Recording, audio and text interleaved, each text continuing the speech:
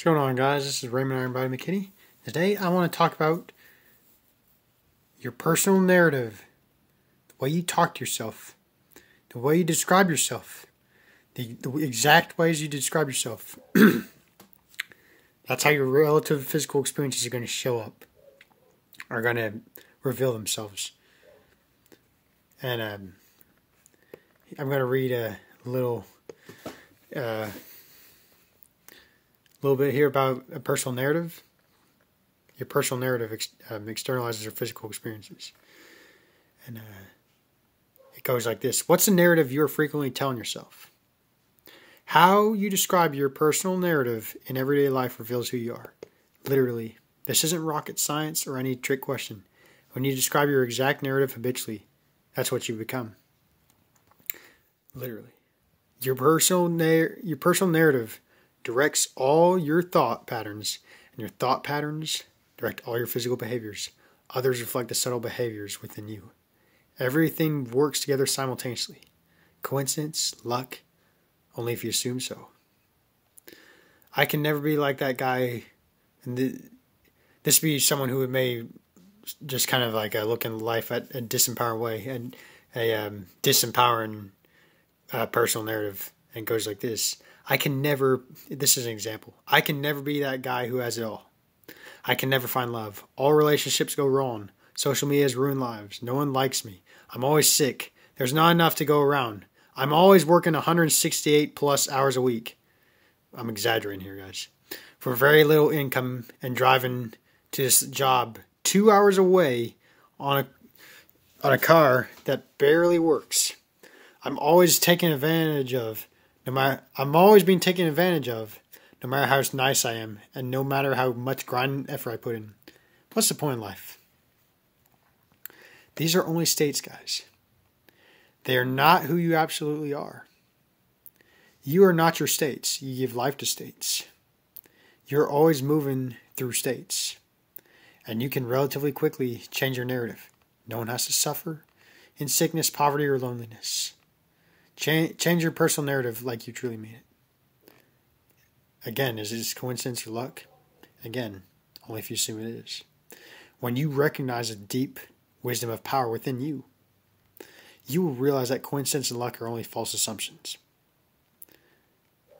And I put an asterisk here. You don't have to go to such extremes like quitting your current job. You can literally change your self-narrative by honestly talking to the mirror every day. Supplement the mirror principle.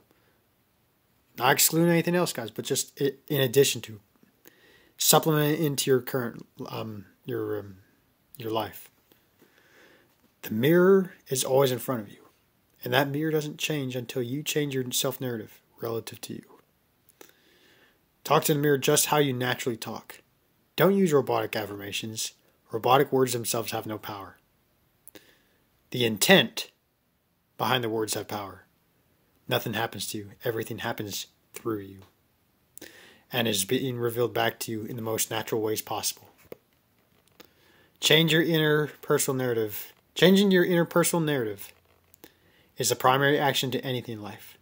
Thought patterns and physical behaviors follow as secondary outcomes. So yeah, guys, that's simply put. Here's the thing about when it comes to manifesting. When I just read that there, your personal narrative is literally the key foundation when it comes to deliberate manifesting. Again, you're not attracting to anything out there. Because things like when people talk about like the law of attraction, maybe stuff like the Secret film, the law of attraction, the Secret film. Yeah, they do talk about like you think something to be in, and it's like you think of something and it shows up, but they don't necessarily.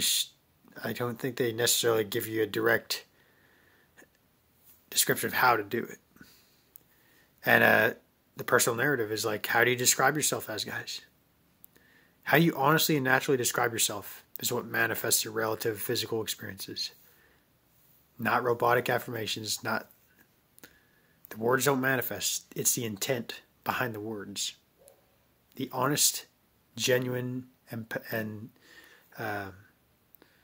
the honest and genuine intent behind the words that manifest. So, yeah, it goes much deeper. Law of attraction, law of assumption, whatever you want to call it. Change your narrative. Change your circumstances. You're in control of your reality. You're in control of your relative reality. No one's going to change. No one's changing you guys but yourself. Everyone relatively mirrors your personal narrative, how you describe yourself as. It's pretty cool. Literally, how do you describe yourself as? Oh, I always make all this money. I always make all this money. I've always been so rich. I've always had an ideal relationship. My family's always been healthy and rich and happy and healthy and plenty of food and drinks, all that. My family's always had enough shelter and all these things. Just claim it as if you've always been experiencing those moments. This is kind of the revision that Neville talks about, where he does talk about, like, you go to bed and then you, like, if something didn't go your way, you just imagine that scene that as if it didn't happen. Like if someone called you a butthole or something, like a butthole, or just like criticizing you. You just imagine that conversation as you're hearing the conversation, like you just notice and you just change it to something you want to hear. Or if you go to bed during the night and just kind of replay that unfortunate scene, change that. As if nothing has ever happened once you change that. So yeah, you can also use revision, like, again, just describe yourself as, oh, I've always been this person, as implying that throughout your life you've always been that person. And this is what's cool about, I think this is what's really interesting about personal narrative. Because, how you describe yourself, that's literally how that's how you behave. And people pick up on your behaviors, no matter the distance. So I hope this video helps, and I bless you all, and happy manifesting.